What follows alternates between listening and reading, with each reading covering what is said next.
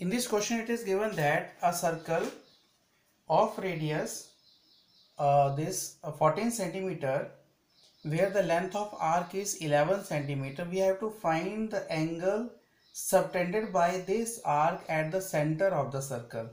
So you know the length of arc, formula of length of arc equals to theta upon 360 into 2 pi r, which equals to 11.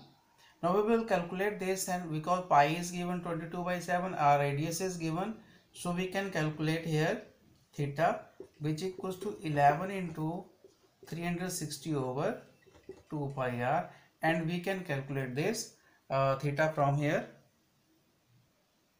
So after calculating, putting the values here, 7 2s are 14, 11 2s are, so this is 8, and when we divide this 360 by 8, so we will get 45 here. So 45 is the angle subtended by this